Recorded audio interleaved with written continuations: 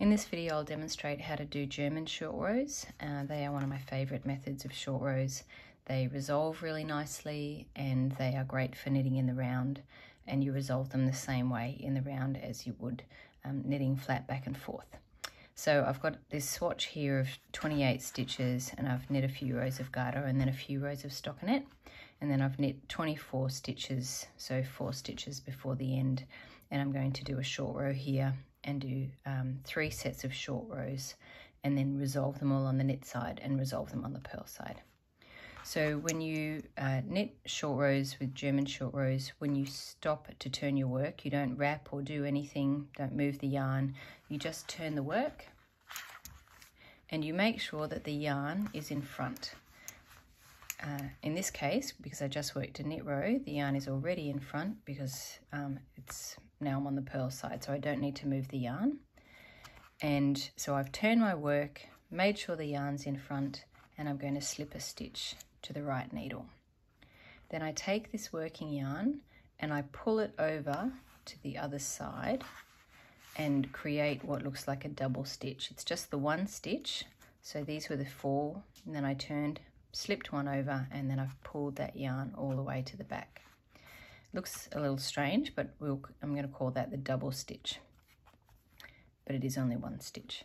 And then I'm going to purl back, and of course I need to bring my yarn forward to just between the needles, ready to purl, and I'm going to pull that pretty snugly and then purl until 4 stitches before the end.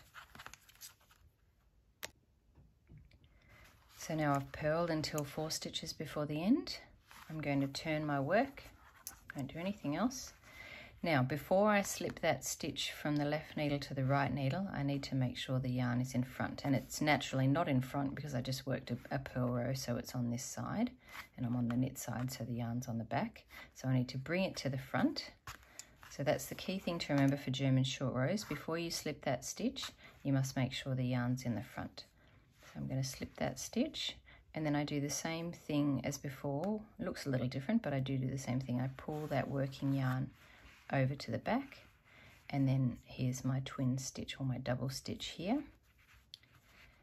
So there's the 4, that one that looks like 2 now, but it is just 1 stitch. And now I'm going to knit until 8 stitches before the end. So now I'm 8 stitches before the end. It might look like 9, but it's actually only 8. So that's 1, 2, 3, 4. This is the double stitch. So that's 5, 6, 7, 8. So you just got to remember that that one looks with the 2 close together. That's actually the 1 stitch. And so I'll repeat that. So I want to do another short row here. I just turn my work, make sure the yarn's in front, which it is.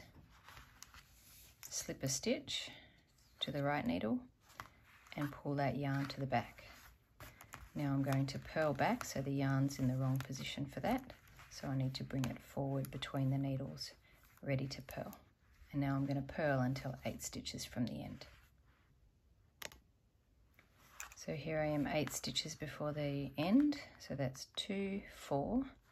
That's the double stitch. So that's 5, 6, 7, 8.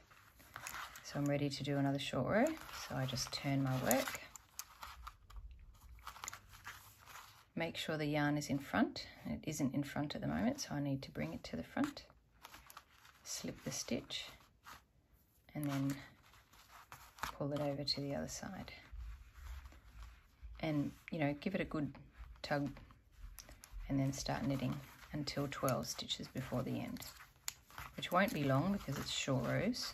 So that's 2, 4, 5, 6, 8, 9, 10, 11, 12.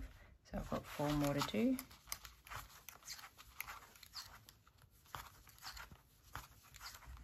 So I'll turn my work. Make sure the yarn's in front. Yes, it is. Slip the stitch, pull the yarn over, and bring the yarn to the front of the work to purl.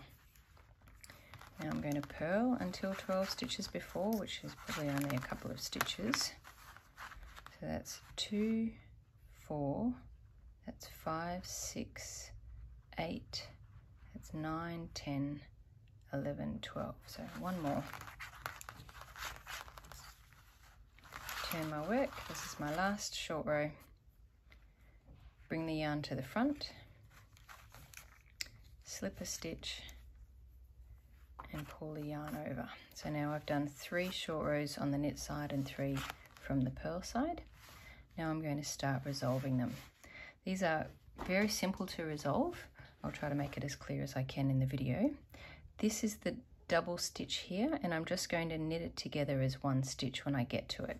So I'll knit 1, knit 2, and then I insert the needle, try and make this as clear as I can, under those 2 loops there. So I'm just knitting, it's actually sort of where you naturally feel like you want to go. I think when you're doing your own swatch you'll feel it correctly. Wrap around, pull through and take it off, so you're knitting it as one stitch. Yes. So I'll knit to the next one. 2, 1, 2, 3. Here's the next one. You can see it here, it's a double stitch. If I sort of push it a little bit that way, you can see there's 2 loops there. If I pull it that way, it's less easy to, you've got 2 loops that way, but if I pull it that way, so they're sort of interlocked at the top, I just want to insert my needle under both of those, wrap around and pull through. And then knit 3 more, and then the last one,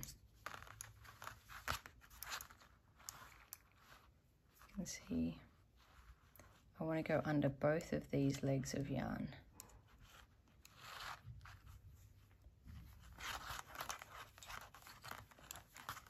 And then that's the German shirt rows resolved from the knit side. Now I'm going to resolve them from the purl side.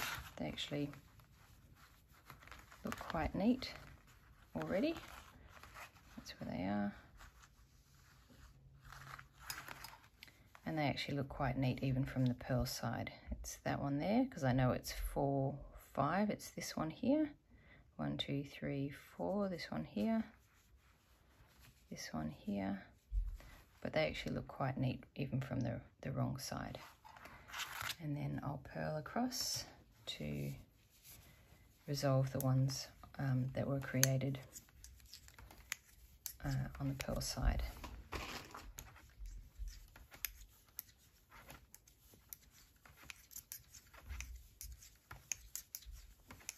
So just showing you that's where these ones were. 1, 2, 3, 4, 5. That was the short row there where I stopped. 1, 2, 3, 4, just under here. Those ones have already been resolved because I did them on the knit side. And these ones I'll resolve. Okay, so that's the double stitch there. Purl the one before it. And you can see that there's 2 strands here, looped by, sort of interlocked with 2 strands on this side. So I just want to insert the needle under both of those strands and purl them together. And you can see that falls to the wrong side, which is what you want. Purl 3 more. Insert the needle under both of those strands. Purl them together. That comes to the wrong side. 1, 2, 3. And there's another one. There's the 4th one. And now they are all resolved.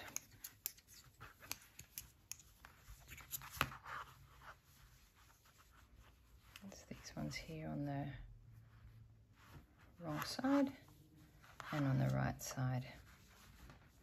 It was here. 1, 2, 3, 4, 5. That one there. 1, 2, 3, 4, that one there. You can sort of see that there's like a shadow, there's an extra stitch behind it, or an extra wrap behind it, but it just closes the gap there. So I've just done a couple of extra rows on top of the short rows, and you can see that there are more rows in the center than there are at the edges. and the short rows are just around here. It's where they sort of took place, around here. They're pretty well, I mean, I haven't blocked this swatch, I just finished knitting it, so they're pretty well hidden, and they're also, you can see them on the wrong side, but they don't have quite as big a loops as you would normally get with the, certainly with a wrap and turn. And this is a blocked swatch here, so they're pretty well hidden in there. And certainly, you know, on a full garment, it's on the right side, you're not really going to see them. You can see them slightly on the wrong side, just little spots here, but usually this would be on the inside of a jumper. So that's the German short rows, and they you work them exactly the same in the round as you do flat, so they're a really good choice if you are knitting in the round.